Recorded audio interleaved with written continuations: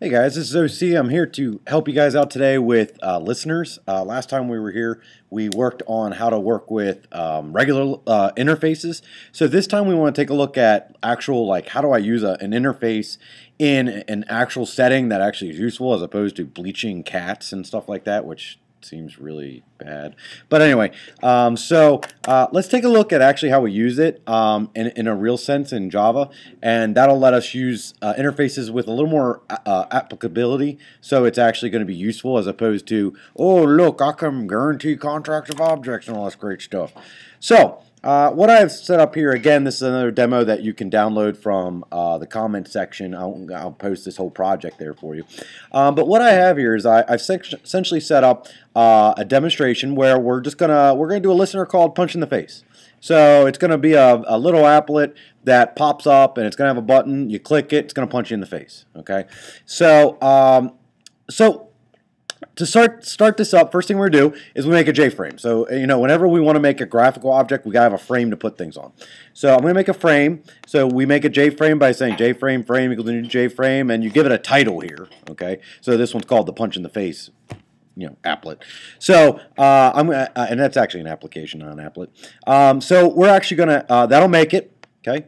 Later on, I will set the default close operation. You can do that whenever, technically. Like, I could actually do that right here.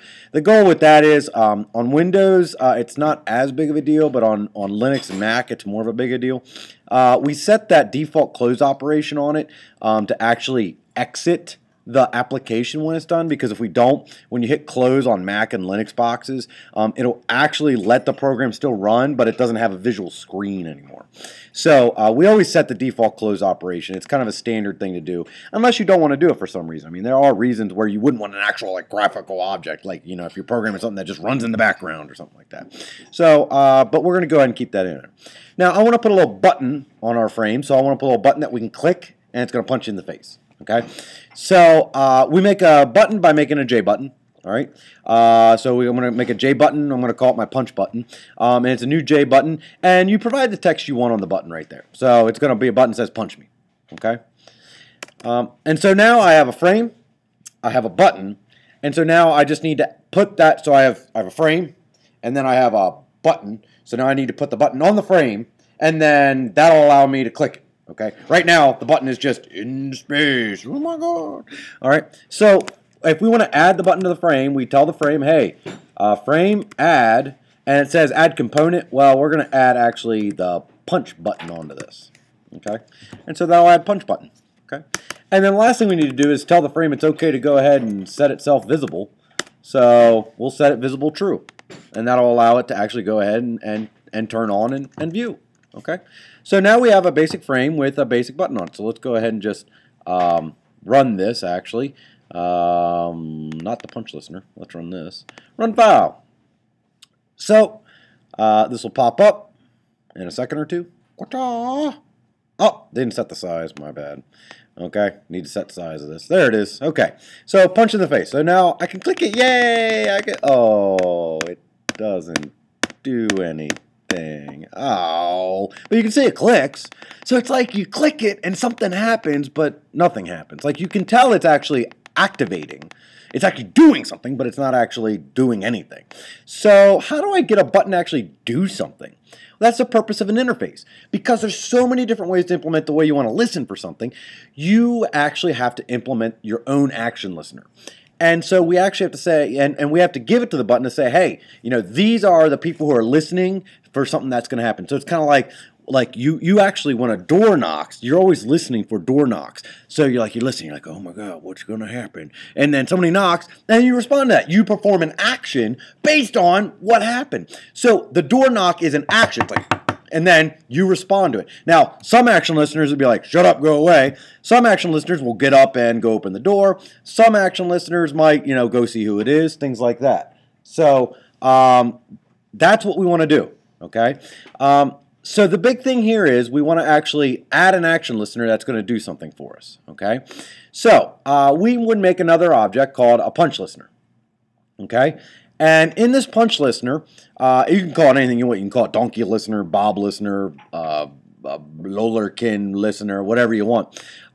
So it says public class punch listener, so I'm just going to make a punch listener. And then I'm going to implement action listener. So again, this is what we do with interfaces. I'm just guaranteeing that I'm going to implement a method that action listeners have, and that I can actually be called upon by somebody and they know I'll be having the action perform method. Because otherwise, I can't just add anything to the button to say, hey button, gosh, this guy is going to be listening, and here's this magical method you need to call. Like, it doesn't know what to call the method. It doesn't, without you guaranteeing the name of the method that you're going to call, it's not going to know what to call. So we implement the action listener. So this punch listener is an action listener and would have the action perform method. So the button could actually then have that listener to perform upon. Okay. Now, in the action performed, you get past this event called action event. It tells you some information, like you could do e dot. It could get modifiers. There's a parameter string. Could be a command that was passed along it. Right now, we're not going to worry about it. Right now, I'm just going to do something very simple. I'm just going to print line. Bam! Chuck Norris punch in the face. Bam! And so that's all that's going to happen. So when the button gets clicked, the action that this listener will perform will be that I'll just system out print line. Okay. So what I have to do now is I have to tell the button, hey, there's somebody listening for it. It's kind of like when you make a door and you come in, you have to add yourself as a listener for that door. Sometimes doors get people, people come in and their doors don't actually listen for door knocks or anything like that. So we actually have to tell this button that there's somebody going to be, that it needs to have somebody listen for it. So I'm going to add an action listener, and I'm going to add in a new punch listener. And that's it.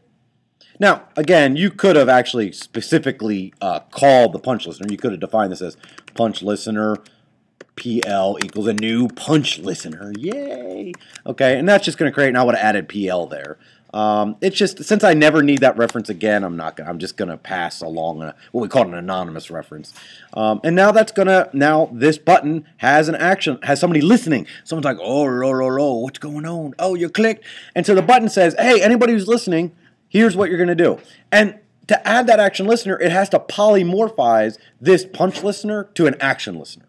So that's another reason polymorphism is really, really important. Okay, so now let's go ahead and run this file, and we should see, the punch listener do something. Okay, I forgot to hit the size again. Okay, all right, so let's go ahead and punch me. Bam! Chuck Norris punch in the face. Bam! Chuck Norris punch in the face. Bam! Chuck Norris punch in the face. Bam! Bam! Bam! Bam! Bam! Bam! Bam!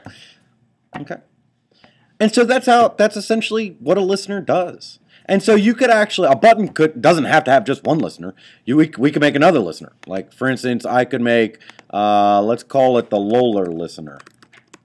And by the way, you don't have to call it listener. It's commonplace to call that because that's what it is. And so what's this going to implement again? It's a listener. It's going to implement, action listener. Yeah, that's it. Okay. And of course, we have to import it as always. And then NetBeans is nice and it's like, oh yeah, you'll need to override all these methods, and you're like, okay, all right. And then this one will say, system.out.println. Aw, you okay over there? And that's all that does. Okay. And then so on my demo, this button can have more than one person listening for it. Add action listener. A new Loler listener, and there you go. So now it's got two things listening for it. Okay, kind of like if you're in a room with two people and somebody knocks, one person's like, "Go away," and the other person's like, "No, I'll go open the door."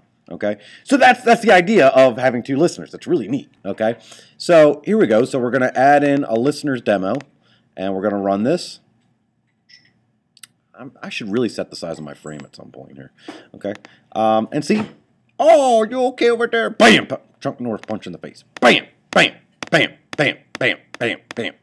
Okay. What's kind of interesting is, did you notice what kind of data storage device they must use in order to make this work? Because if I clear this off, and then I bring up my button, and I hit punch me, all you okay over there printed out before, bam! Chuck Norris punch in the face. And which one did I add first? I added in the punch listener, and then I added in the action listener. So I added one in, and then I added the other in. And then so when it goes to execute all the objects that are listening on it, it does this one first. So the last one that went in got executed first. Last in, first out. That's a stack. Yeah, they stack them up on top of each other. So they get executed in sort of reverse order. Okay, pretty neat. Anyway, so that's the purpose of a listener. Okay, and that's what's really freaking cool about listeners. So it's a reason we need polymorphism, because now the J buttons can just call them action listeners, and these action listeners might actually be, you know, a lot of other. I mean, it could be a person that implements action listener and it listening for that button to be pressed. Okay, so that's another reason you want polymorphism. And then it implements the interface of the action listener, so it's going to guarantee it's going to have at least this method. It can have a bajillion other methods, but it's going to at least have that method. Okay, and then we add it, set it visible, and that's what it does. Pretty cool. All right. So next time we're going to take a look at inner classes, because you're going to see that very commonly with listeners, because a lot of times listeners need access to other values that are within the same file. So like for instance, a button is going to modify something of another object, so you can't have it as a separate file because you run into scope problems then. So we'll look at inner classes after that, okay? But this is how you do listeners, so I'll see you guys next time.